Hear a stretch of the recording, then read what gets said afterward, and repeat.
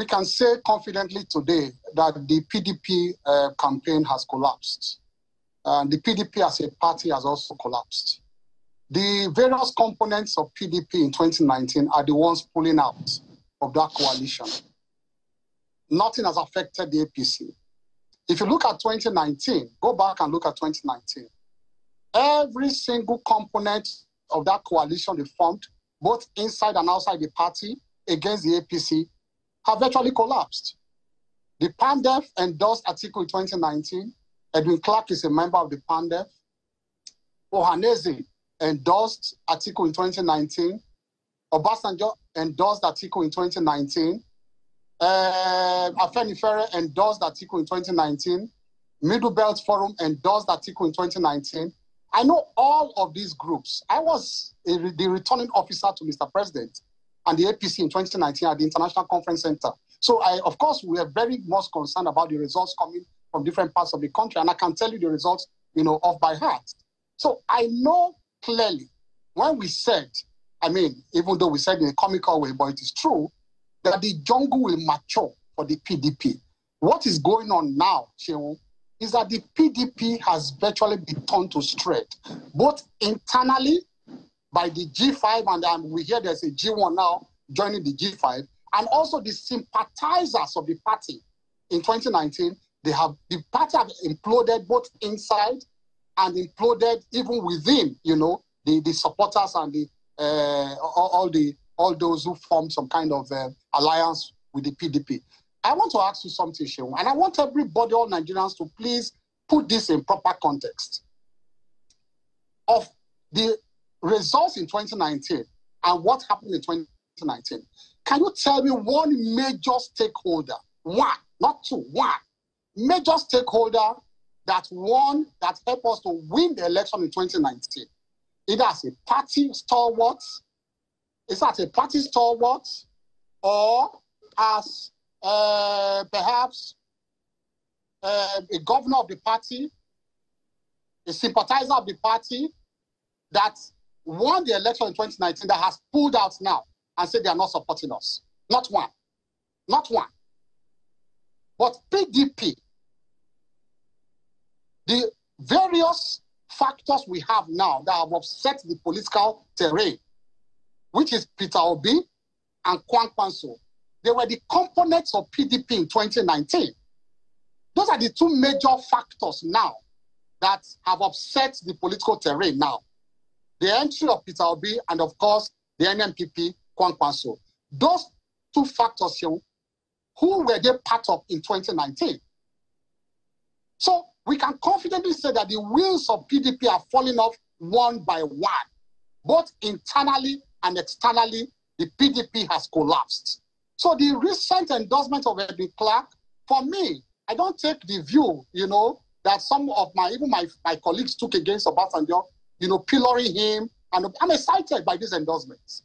I'm excited by the endorsement of Obasanjo against Atiku and for Peter Obi, because the endorsement of Obasanjo is not against APC, it's against Atiku, because he supported Atiku in 2019. He was also a boss to Atiku. Like if you heard what Yeson Wiko said, he said it is a tragedy that your former boss, who should mark your scripts, who should give you a pass mark, has decided to endorse somebody else. In other words, Obasanjo's endorsement of that ticket in 2019 was because of Peter Obi. Was not because of Atiku. So right now, Obasanjo has followed Atiku, has followed Peter Obi away from PDP, has followed him to a Labour Party. Edwin Clark, who endorsed Atiku in 2019, has followed Peter Obi from PDP to Labour Party.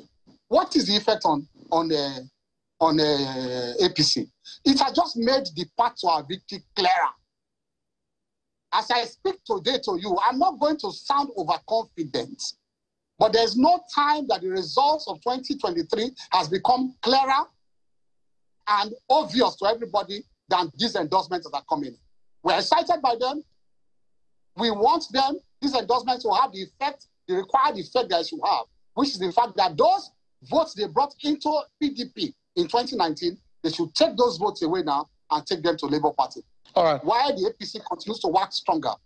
So let me ask you, because there are permutations here and there where the G5 governors of the PDP, the integrity governors of the PDP, where they will ply their trade on where they will be supporting for the presidential election, because we have heard Governor Wike, who had clearly told his supporters in a live television telecast that, look, support so the PDP in as a governor, support so the PDP for Senate, but for the presidential race, he said they will come back to them to tell them. Now, one of those G5 governors is Governor Samuel Otom, who said, if I were not, these are his words, if I were not a member of the PDP, I will be following you everywhere to canvass vote for you. He was telling Peter Obi. But I understand that there was some excitement within your camp that the G5 vote or the G5 are siding with you guys. Now, with indication coming from the mouth of Governor Otom, it looks to me like he's in the negative. No. So, look, I want to let all Nigerians know this, including the APC supporters especially.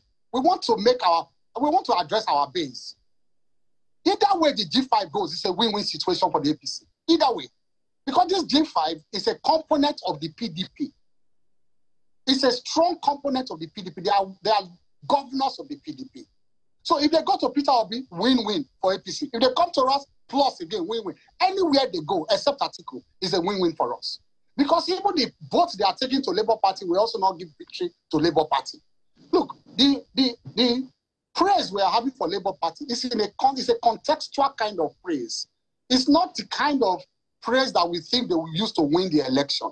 It is just the type of praise, the type of hype that is contextual in the sense that this is a young party. Peter Obi went there in the last 5 or 6 months or 7 months, okay? And they are doing well, better than expected. It's not that people will expect them to win. No, Labour Party will not win. I can bet with anything that is precious to me on earth. I can tell you, and I'm that confident. I put it down that they will not win. But it's in a context. I mean, flip it to the other way around. Flip it the other way around. Say, APC, for example, wakes up tomorrow, they lose support of all 21 governors. They don't have any governor supporting them. They don't have any senator supporting them. They cannot fill all senatorial. They can only fill only 30% of senatorial seats. That is what Labour Party has been able to do, about 30% of senatorial seats and House of Rep seats. They don't have candidates in more than about 70% of the seats. Okay? So flip it tomorrow, that happens to Ross APC. And then that 3 elder statesmen are the only ones endorsing not. Pade Banjo, Obasanjo, Edwin Clark. That is the only support APC, wakes up tomorrow to see on the ground. People will say we have failed. As a party, people will say APC has failed. How will you not have support or candidates in 70% of, senatorial seats or House of Rep seats? How will you not have support of any governor? Because these are structures of party that deliver elections. If you flip it tomorrow, you know that you will say APC has failed. But why are they not saying that Labour Party has failed? That's why the fact that these are the very porous kind of support they have is because that for the short time that Peter Obi has gone there, they have done well. So it's in a context. It's not that people expect them to win. No. The race before now has actually been between the APC and the PDP. But as I speak to you now today, PDP has collapsed, completely collapsed. If you look at 2019, and look at now, 2023, demography does not change drastically overnight. Remember, I used the word advisedly, drastically. There's some settled demography of this country. And since the numbers are not adding up again in the South for PDP, they have lost Southeast virtually. Peter Obi's factor, South-South with the disruption of West Yes Wike and the rise of APC in the South-South. And for the Southwest that has, Asiwaju on the ticket that we have always won the Southwest since 2015. Put together, okay? Now, the numbers are not adding up for them. Now, if you look at their campaign so far, the PDP will continue to tell you that they are hoping, it's just hope upon hope, that there will be some kind of upheaval in the North, some kind of reversal of fortune. They are just some kind of betrayal of Asiwaju. All their hopes rest on the betrayal of the APC. All right. So let me, yeah. So let me, yeah. So let me. You're saying endorsement, but some of these endorsements have come also with a markdown for those who did not get the endorsement, especially your party. If I take some of the words of Chief Edwin Clark before I go to maybe I should even, in fact, go to former President Obasanjo. You are a 7th minister. Your party has been in power for the last 7.5 years. And this is what President Obasanjo said. He said, the last 7.5 years have no doubt been eventful and stressful years for many Nigerians. We have moved from frying pan to fire and from mountaintop to the valley.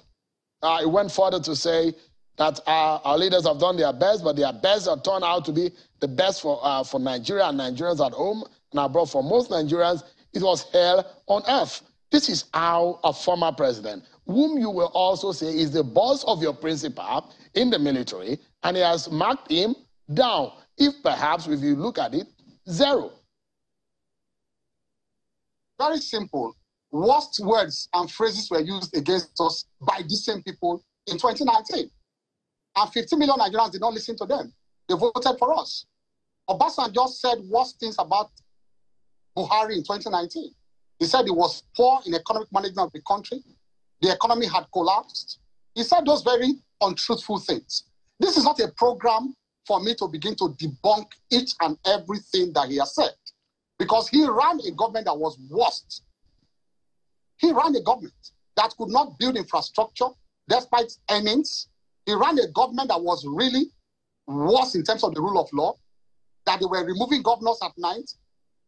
They were removing people, from office arbitrarily.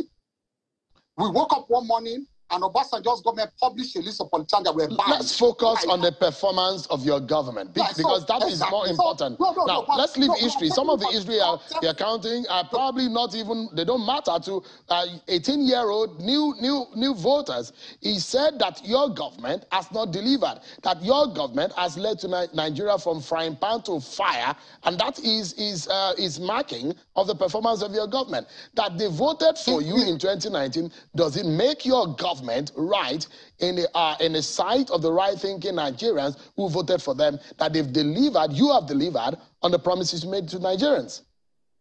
We are taking that statement in the context of the weight the endorsement carries and the type of people they can sway not to vote for us. Because like I said, going into that statement, I was just going into it, you stopped me.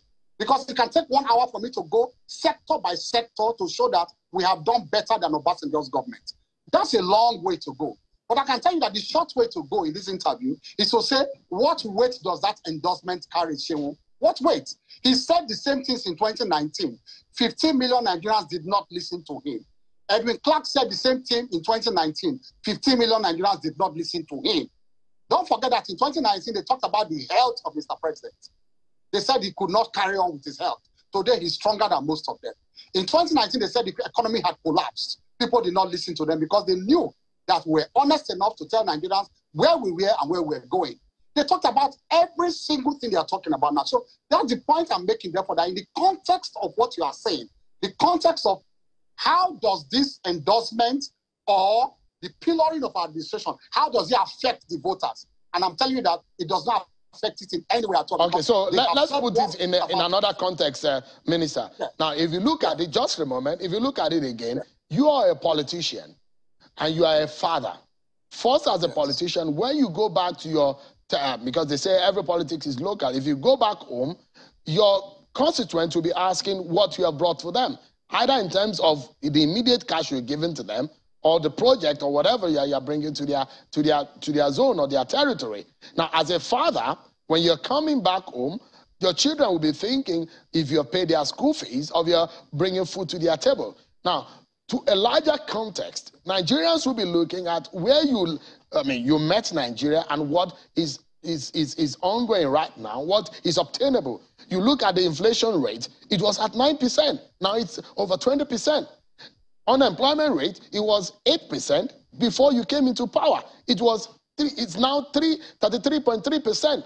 debt profile has risen. I mean, there are debates over what culminates into that. Let's put that aside. What about exchange rate? How much did you meet the dollar?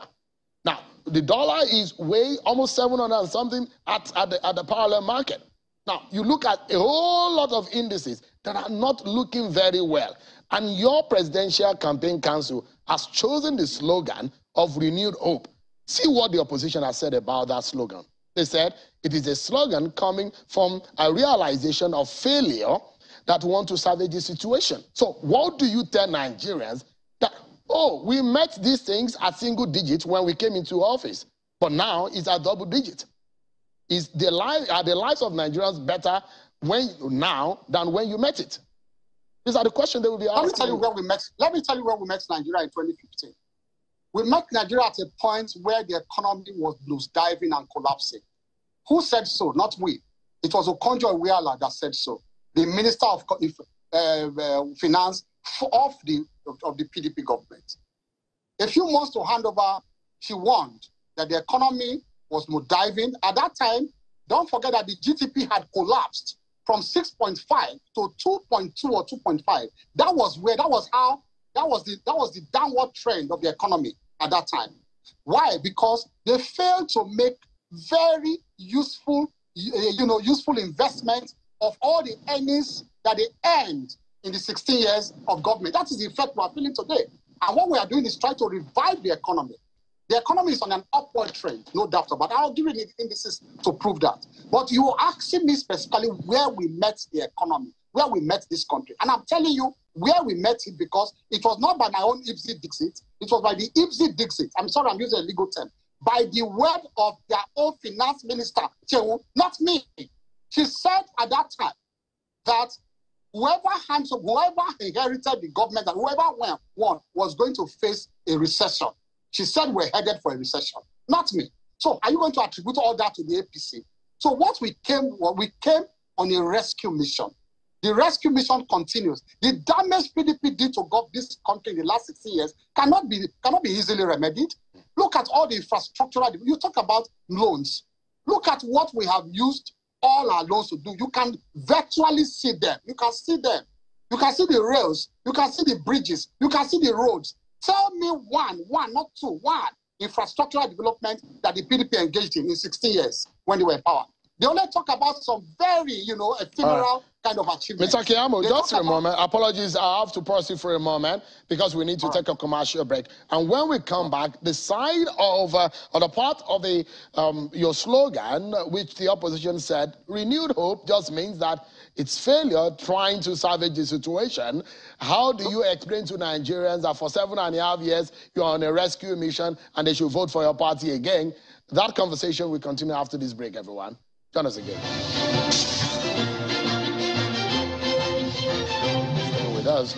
We're focusing on the state of the race. If the ruling APC is now comfortable with the endorsement that we're seeing and how they hope to convince Nigerians as the ruling party going into the presidential race.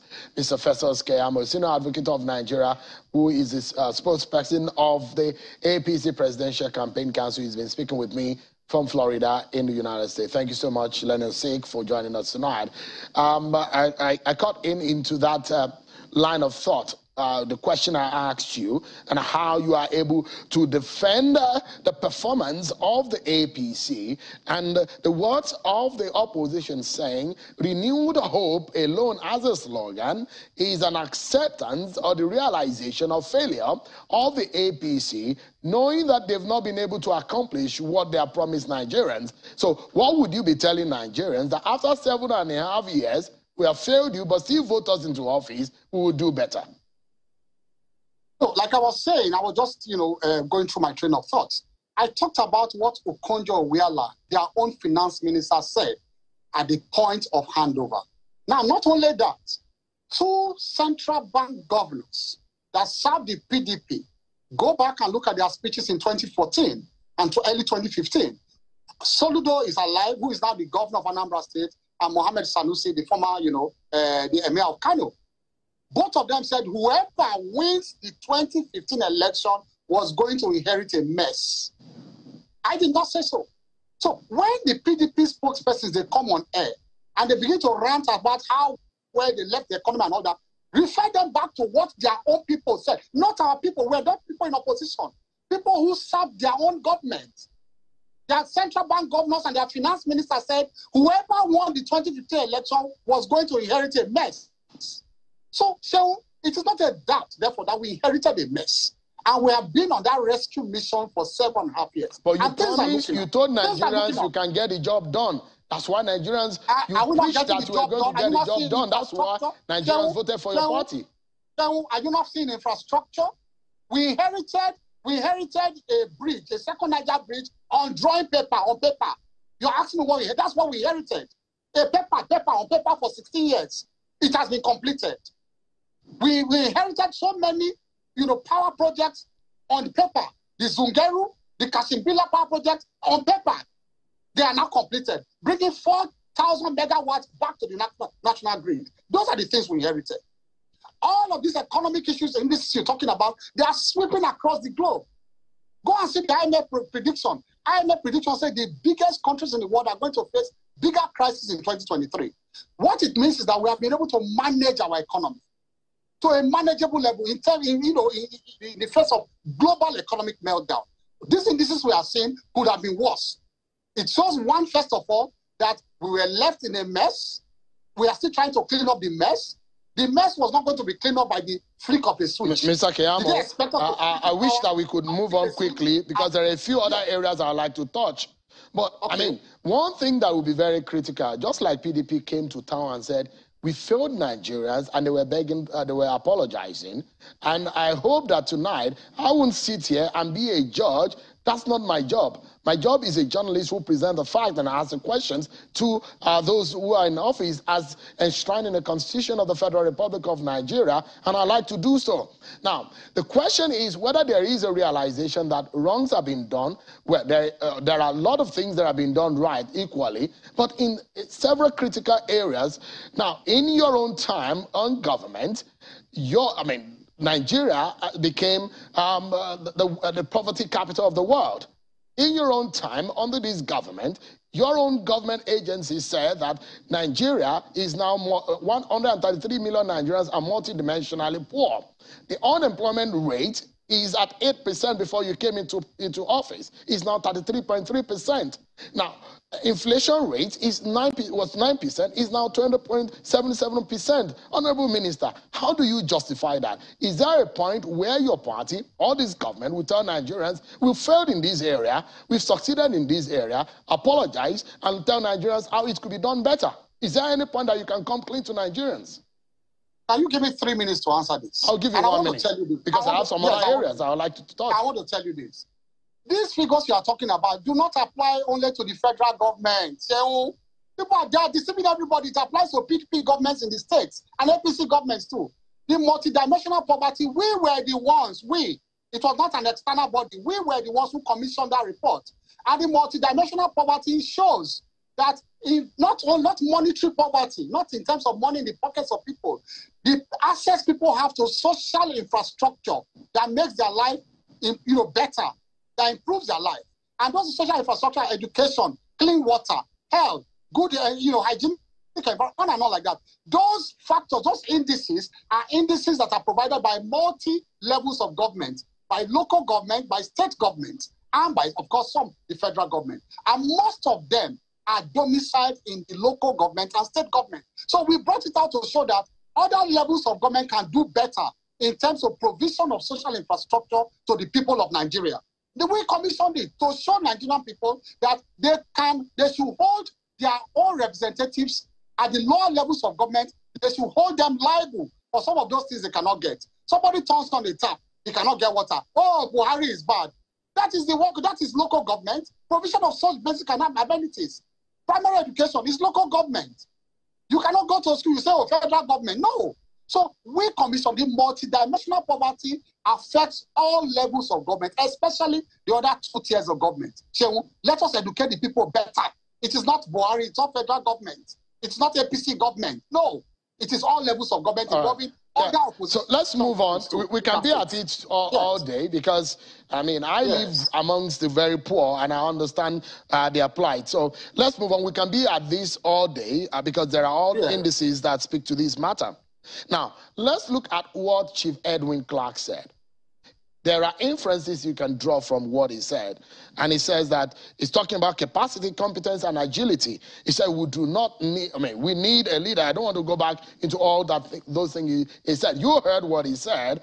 And this applies to those he did not endorse, especially those who are the heavyweights in the race. Now, how do you defend, in fact, former President Obasanjo also mentioned, in fact, the former president also criticized the Emilokan factor that was now made popular by your candidate, that is a sign of entitlement, which he has been criticized.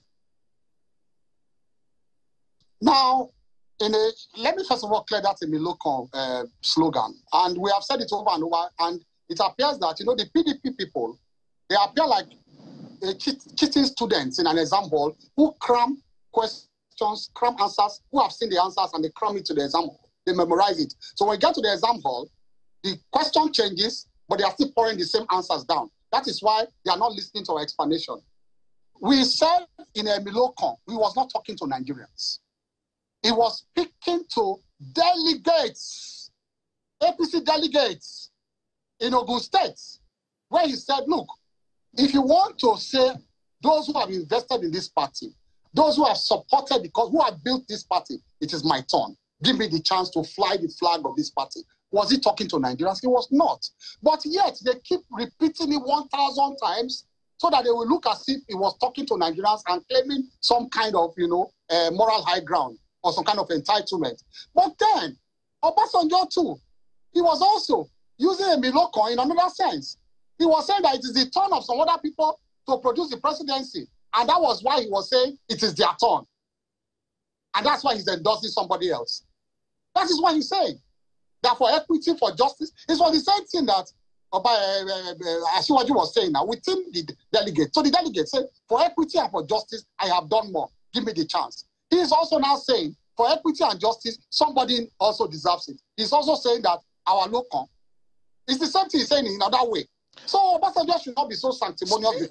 Minister, speak to the issue of agility and age that has been drawn into this matter. They gave their reasons. Chief Edwin Clark actually gave his reason. He said he needs agility and someone whose age is on his side. Do you remember Morgan's Vangarai? Absolutely. Good. Do you remember his major campaign in Zimbabwe then? His major campaign point was that he was in the early 60s, he was late 50s to early 60s. He was agile, he was more, fit physically and all of that. And that then Robert Mugabe, who was in his late 80s, was not fit to rule Zimbabwe on the basis of health. What happened, Shehu? Morgan's Vangarai collapsed suddenly and died. And the same person he was talking about, which is Robert Mugabe, outlived him for close to 10 years. The same person. So it is a shock to see such elderly people come and talk about health when they cannot show Nigerians some kind of medical records. It is such a poor, representation of what they stand for and even the kind of age and wisdom they should have. Can they say that the age that they have now, we pray for more life for them? My father, Edwin Clark, I pray for him to get to 100, 110, and Obasanjo too, who is also from my maternal home state, Ogun State. I pray for them. But then can they say that the good health they enjoy was as a result of their own making? Are you asking leaders to now present their health report? Is that what you're saying? Yeah, of course. If it comes to that, because what is wrong with our candidates? Absolutely nothing. Would your candidate be willing to do that? Hold on. If you're saying that, would your candidate be doing that? Are you a medical practitioner? If there's any indication, if there's any indication, of course he will. But there's no indication. Where's the indication? Tell me what's the indication. There's nothing. Has he collapsed? Has he fainted? What is the problem? I still don't know. So they are pandering to base sentiment. So why do you think, Mr. Keyamo, why do you think that... is to repeat something 1,000 times? Mr. Keyamo, just a moment. Why do you think that there is a very popular or there is a growing concern about the agility of your candidate? And why do you think this is a major point of conversation? There is no growing concern. It is the trick of propaganda to repeat something 1,000 times and begin to say, if I begin to tell Nigerians now about Shehu and I trump, it's just like when they said Buhari was a Jubrin of somebody. Remember that it came as a complete joke. We all laughed over it. But it got to a point when pastors climbed their pulpits and began to ask, say, is that the real Buhari in Asoro? Until the president was forced to respond. Until we were forced to respond. That is the kind of nonsense that can stick as truth if you mention it 1,000 times. So, as I speak with you, the opposition has nothing to campaign so upon. Let's wrap. Yeah. To repeat it 1,000 times. Yeah. Let's wrap up this conversation. Let's look at the possibility, because I do know that no matter what, I mean, the confidence that you're showing tonight, your party is under intense pressure, and so will it be. We are not. Just allow me to land, please, just a moment. Yes. You might say you are not, but some of us cannot be fooled, because in any race, whether it's politics, sports, even academics, even if you are in a class and you are sitting for an examination, you'll be under some kind of pressure. Even those of us who speak on live television every day, there is the natural tendency of stage fright. That is natural, it's by nature. So either you agree or not, there is intense pressure within the APC. You want to win this election.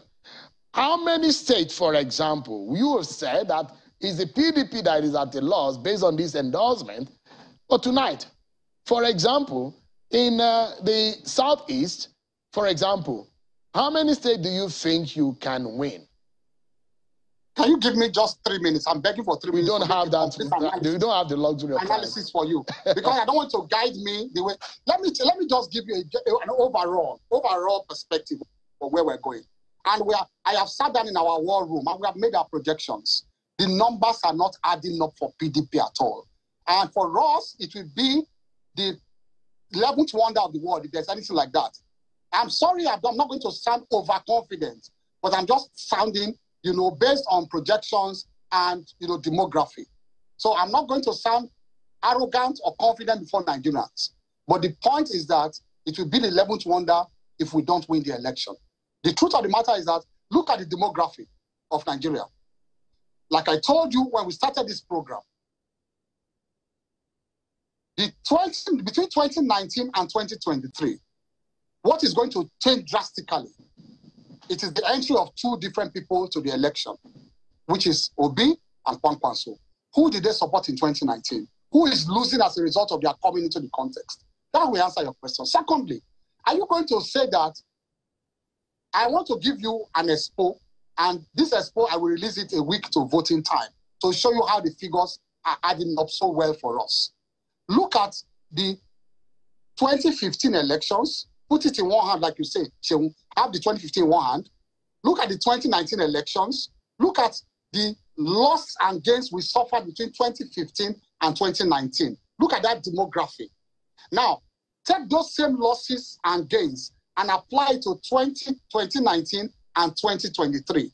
In those states where we lost, apply the same percentage of loss. In those states where we gained, apply the same percentage, because demography does not change overnight, especially when major issues have not changed for you. Mr. Keyamo, we're totally out of time. Yeah. Yes.